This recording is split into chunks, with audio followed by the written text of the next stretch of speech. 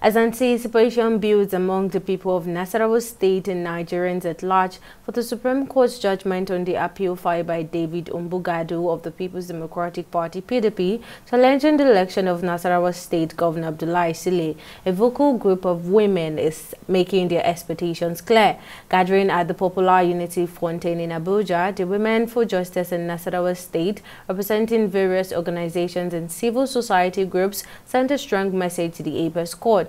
Holding placards with empathetic statements, the women demanded the judiciary to uphold its independence and resist any form of manipulation while delivering the judgment. It is time for the Supreme Court to show that it is truly the last hope of the common man. We urge the judges to resist any form of external pressure and to make their decision biased based on the merits of our case. We call on all Nigerians to stand with us in solidarity. This is not just about one election or one state.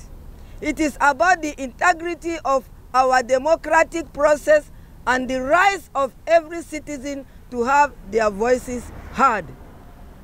In conclusion, we stand resolutely united in our pursuit of justice, holding firm to the belief that the judiciary will rise above any potential external pressure and deliver a verdict that upholds the principle of fairness, justice, and the will of the people.